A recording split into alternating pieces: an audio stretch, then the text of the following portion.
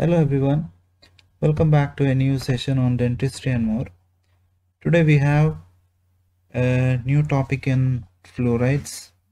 So that is topical fluoride methods. So basically there are two methods to apply fluorides. One we have covered already, that is systemic methods.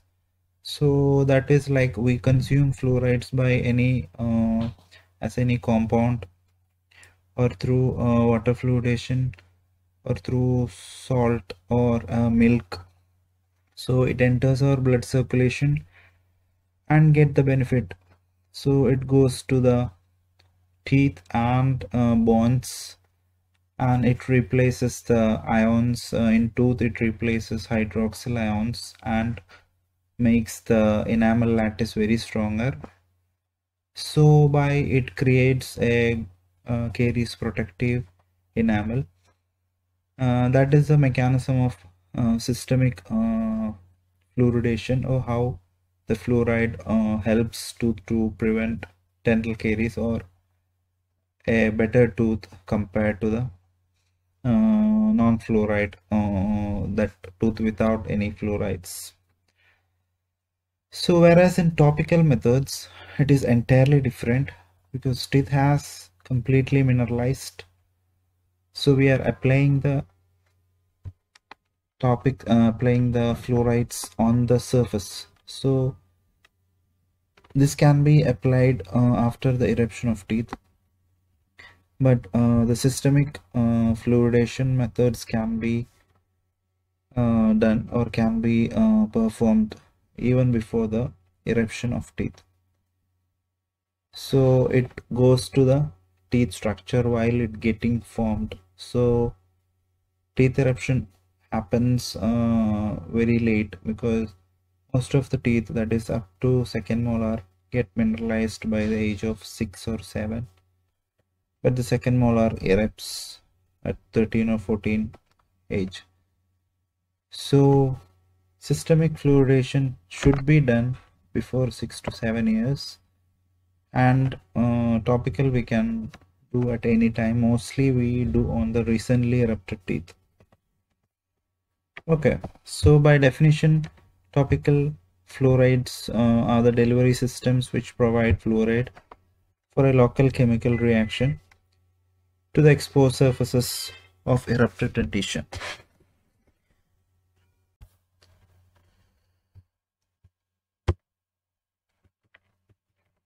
So the indications are caries active individuals, recently erupted tooth, and people taking radiation therapy that can affect their salivary flow, and periodontal surgery where the roots are exposed.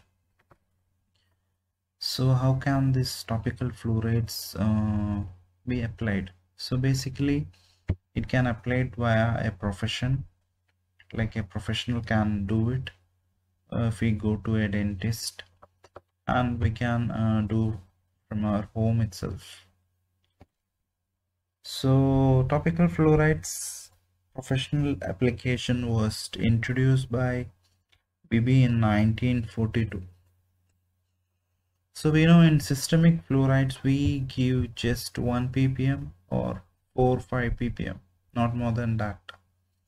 But here we are giving 5000 to 19,000 ppm, which is equivalent to 5 to 15 milligram fluoride. Why is that difference? Because in systemic is giving at very low concentration, as it is entering into our bloodstream and it is affecting the mineralization stage of tooth. But topical we are giving on the top or on the surface of the teeth, where we are using the post mineralization phase. Basically a tooth has pre-eruptive mineralization and post-eruptive mineralization. So 90% of the total mineralization belongs to pre-eruptive. So we are utilizing systemic fluorides by this pre-eruptive mineralization, and just 10% post-eruptive mineralization is the topical fluorides target. So we need to increase the ppm to very high, then only we get a net effect of 1 ppm, because 1 ppm is optimal effect to prevent dental caries.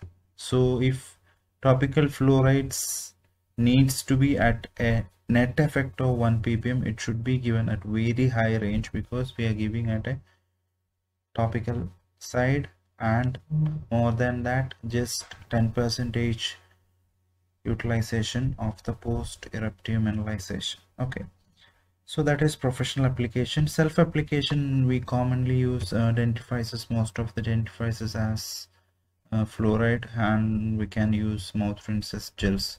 So it has basically less fluorides compared to the professional, that is 200 to 1000 ppm, but still it is very high compared to the systemic circulation. So the reason I already explained to you, it was invented by BB in 1942. So what are the basic sources of topical fluorides? The first one is toothpaste, mouth rinses, professional applied gels, foams, rinses, and even our saliva as fluorides. So toothpaste we can apply it while brushing. Mouth rinses like gargling, we can do gargling. Foams can be applied by professional. Gels can be painted or using a mouth guard.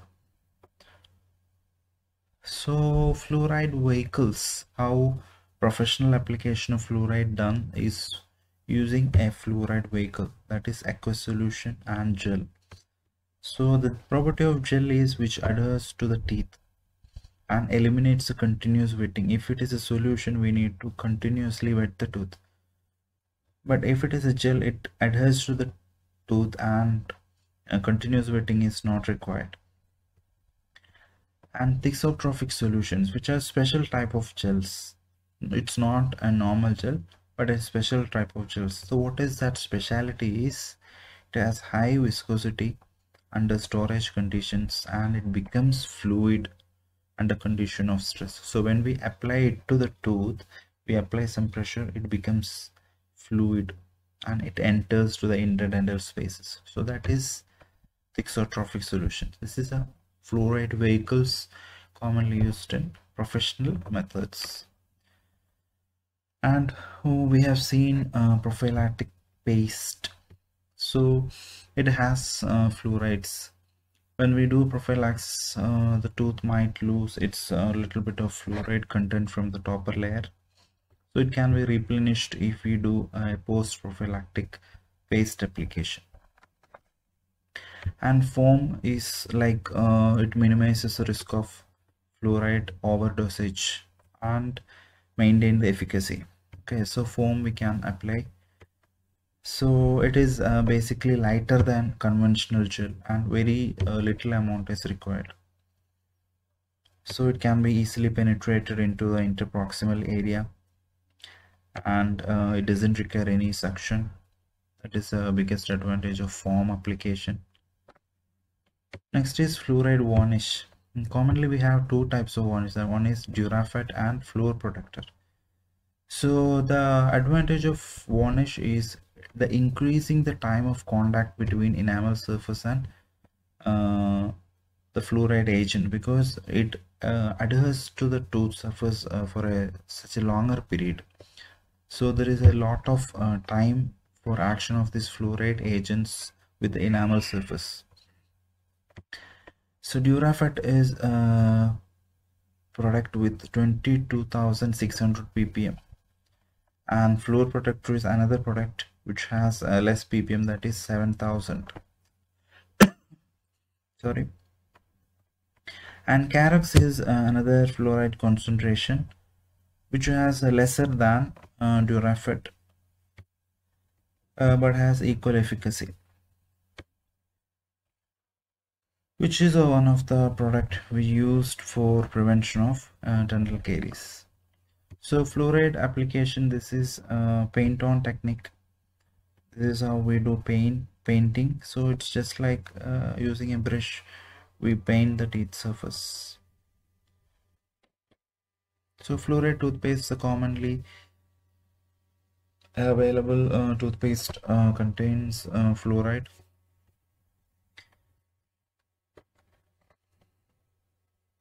So fluoride toothpaste are into the market around 50s and 60s. So once the fluoride toothpaste are into the market, slowly the systemic water fluoridation is vanished from the history, because most of the plants were closed, because the effect of systemic and topical were in preventing dental caries were almost same. So I had to spend a lot of money for installation of a systemic fluoridation, because we have seen already how much cost it requires for a plant setup. So the same effect can be obtained by using a toothpaste. So saliva also has fluorides. So let's see what are the basic three solutions commonly used in topical fluorides. That the first one is neutral sodium fluoride, acidulated phosphate fluoride or APF, and stannous fluoride. Okay, it can be applied either by paint on technique. So this is the paint on technique. We paint on the teeth surface by using a brush, or tray technique. We apply the material, we load the material into tray and apply it. Okay. So aqueous solution can be painted and a viscous gel can be used in a tray. So let's see what are the three methods, three compounds. So the first one is neutral sodium fluoride. So for that is 2% of sodium fluoride, which gives a reduction of 30% of dental caries. So it is prepared by dissolving 20 grams of sodium fluoride in 1 liter of distilled water. So 20 gram we put in 1 liter, we get sodium fluoride. So that is known as Knutson's technique. So the basic procedures are, we have to clean the teeth and apply it for 3 to 4 minutes. We leave it for drying for 3 to 4 minutes, so it gets its maximum concentration. So beyond 4 minutes there is no point, because the maximum concentration of this fluoride on the tooth surface can be obtained within 4 minutes. The procedure has to be repeated at different intervals. That is, a second, third and fourth application will be there after 1 week interval. So we have to apply at 1 week interval. So there will be 4 times application of this Knutson's technique, that is 2% sodium fluoride. So this 4 visit procedure is commonly seen in 3, 7, 11 and 13 years, because it coincides with the eruption of different groups of primary and permanent teeth. This is very important, because at 3 years there is primary molars, 7 permanent incisors and molars, 11 and 13 canines and premolars. So this has to be applied on recently erupted tooth to utilize the 10% post-eruptive mineralization. Sodium fluorides, and it is basically stable product, and we can store it in a plastic container. Taste is well accepted by the patients, and it is non-irritating to gingiva. It does not cause tooth discoloration. But the main problem is it has to be repeated at 4 intervals of 1 week gap. That is the most commonly reported disadvantage of this neutral sodium fluoride, because it is not applied annually or semi-annually. It is applied at week intervals, and that has to be at 4 times. And there should be application at different age groups, that is 3, 7, 11 and 13. If it is applied for the same person, it has to be done 16 times. So each year 4 times at 1 week interval. So the second product is stannous fluoride. So it's most commonly used at 8%. Okay, so the 2% sodium fluoride, or it is known as neutral sodium fluoride. Second one is stannous fluoride, 8%.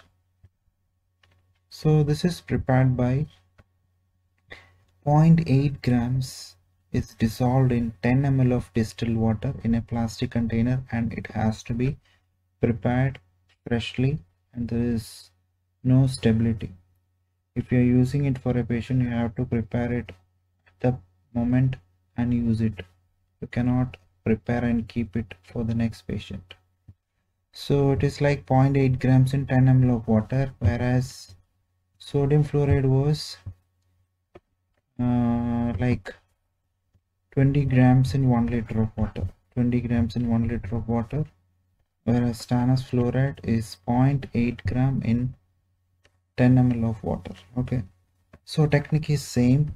You have to keep it for 4 minutes. You have to dry the tooth, keep cotton rolls, isolate it properly, then apply it for 4 minutes so it reaches its maximum concentration, and you can repeat the application at every 6 months, not like 1 week interval for 4 times like we seen in sodium fluoride. It has to be applied for twice, that is 6 months interval for the one patient. There is no age category what we have seen in sodium fluoride.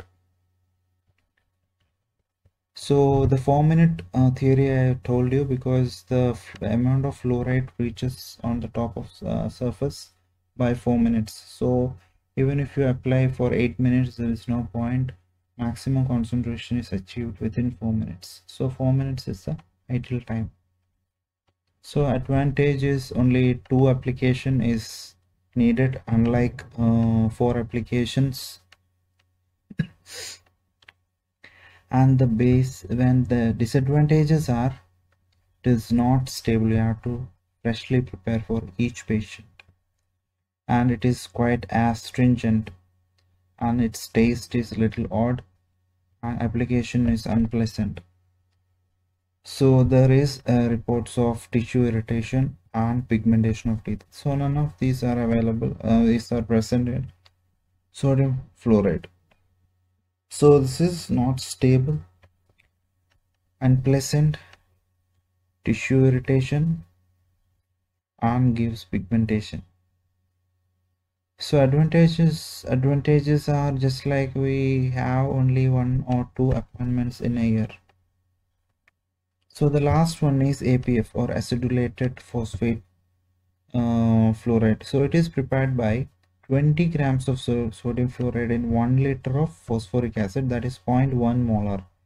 20 grams in 1 liter of 0.1 molar phosphoric acid, then add 50% of hydrofluoric acid, then adjust the pH at 3 and fluoride concentration at 1.23. This is known as Brudevold solution. This is known as MUHLER'S solution. Okay, this is MUHLER'S technique. The first one was Knutson's technique.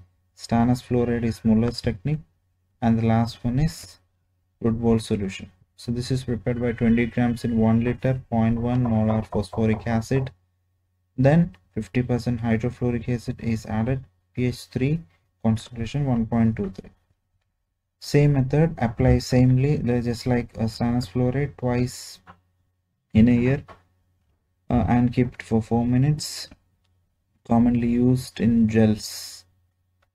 So gel applied by tray method. Sodium fluoride and stannous fluoride applied by paint on technique, just like painting. This is applied in gels, that is tray technique. So 4-minute period is also same here. And the tray, we apply the material into tray and keep it using a saliva ejector to control the water contamination. So this is tray technique. We fill it 1/4 of the tray height wise, then we apply it like this, maxilla and mandible, and keep it for 4 minutes. So advantages is just like stannous fluoride, 2 application in a year, and gel preparation gel preparation is not like that sodium fluoride and stannous fluoride where tray technique is being used, and the cost of application is reduced. Disadvantages is practical difficulties are there, and it is very acidic because of pH 3, and it cannot be stored in glass. So just compare this percentage was 2%, 8%, and 1.23% of fluoride. ppm is 9,000, almost 20,000, and here it is 12,300. pH in sodium fluoride, it was neutral. Here it was 2.4 to 2.8, almost acidic, and it is also acidic. And sodium fluoride, total 16 application, 4 at 1 week interval at 3, 7, 11, and 13 years. That is 4 years each year, 4 application, total 16 application. This is biannually. This is also biannually. Stannous fluoride has a lot of disadvantages: tooth pigmentation, gingival irritation, freshly need to be prepared very freshly, like that. And most of the products gives a 30% reduction. So the remaining products are dentifrices, mouth rinse, and gels. Dentifrices commonly we apply. The most of the toothpaste has fluoride. Mouth rinses, we can give it for children under 6 years of age. It can be rinsed. It will give caries protection. Then methods is nothing but 5 ml should be rinsed before bed, and swish between teeth for 60 seconds. Okay, so that's all about topical fluorides. So the most important things are this one: sodium fluoride, stannous fluoride, and APF. So stannous fluoride has most disadvantages, and we need to remember this table: percentage, ppm, and pH, frequency of application. Okay, I'll come up with a new topic, that is prevention of dental caries by fluoride, in my next session. Okay, thank you.